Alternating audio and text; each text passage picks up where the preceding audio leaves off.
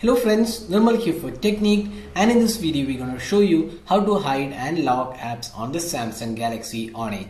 So Samsung Galaxy On8 comes with a new feature called S-Secure, and this phone has an option to hide and lock apps in the phone. So if you're running a lot of apps in the phone, you can protect the apps by locking it, and that will make them private, and unless you enter the password or pin, you will not be able to open the app. So these apps which you want to lock might be your personal apps or banking apps, or even your social networking apps like Facebook, Twitter, etc.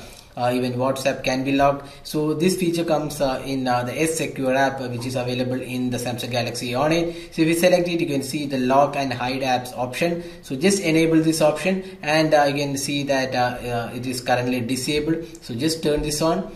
So once you turn on this feature, you need to enter a password, the protection mechanism. Either it can be a pattern, pin, or password. So let's just set a pin. So let's just enter a 4-digit pin. Click OK to confirm. Now you can see that it is enabled. Keep your selected apps private by locking and hiding them with a pin, password, or a pattern or fingerprints. Since this phone does not have a fingerprint scanner, you need to use a password or a pin. Now we can select you can select the app lock type, that is we are selected as pin. Now locked apps, so just select this, and right now we have selected one app. So just click add button, and it will throw you all the list of apps which is available on the device. So for example, let's just lock some apps like Chrome, then add to benchmark. So we are done with the locking. So 3 apps are now locked. So just come back and exit this application. Now if you go to the all apps list, you can see here under to benchmark and CPU-Z app has a lock icon on top of it. That means the app is protected, and if you select this, it will ask for the pin. So enter the pin,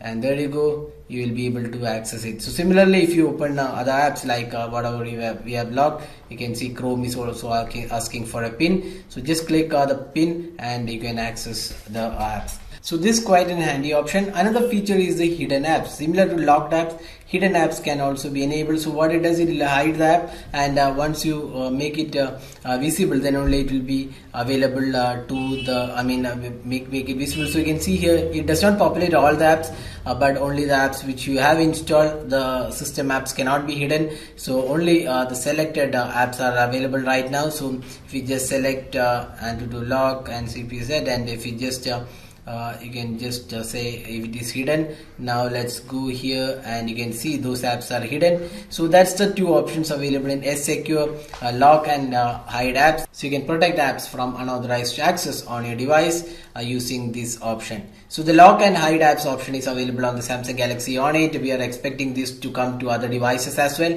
So you can lock your apps and protect them from other people accessing it.